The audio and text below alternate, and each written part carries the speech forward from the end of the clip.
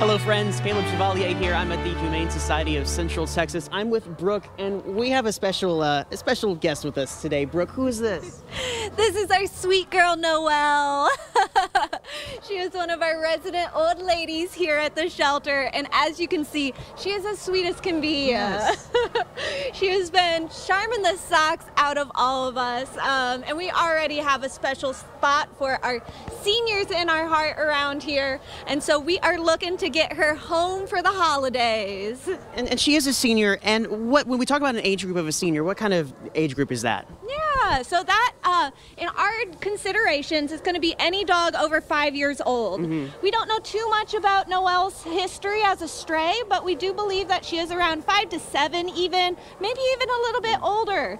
One of the lovely things about her is that she still has a good perk in her step, yes. So she has all of the luxuries of getting over that puppyhood stage. She is calmer, she is more collected than some of those crazy little guys. And so she is an excellent addition to quite any family of being more mindful of the little ones in the home while still having enough energy to go for long walks, have some fun playtime as well. And you know, I mean, I guess there's a little bit of apprehension with some people about adopting at the older ages, but she's got so much life left in her, doesn't she? Absolutely. She still has plenty of years to add love to a home. Yes, and like you were saying, she'd be just about a good fit with so many families. Yeah, we believe that she would be good with children.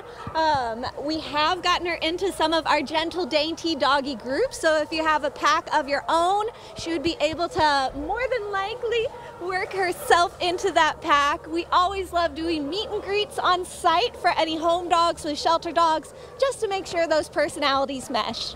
And lastly, you know, we do have the holidays coming up, and I hear there are some big things in store here. Yeah, so this Saturday, December 9th, we are hosting a Christmas time celebration here at the shelter, helping every animal here at the shelter find a home for the holidays. We are going to have food trucks, we're going to have vendors, we're going to have even Santa here to take pictures, all to make it a special occasion and help create some awareness about whether you may be able to bring a furry family member into your home just in time for the holidays. And she is truly a sweetheart. So this is Noel. We love for someone to find her and take her home and give her the home that she deserves. Brooke, thank you so much. Thank you.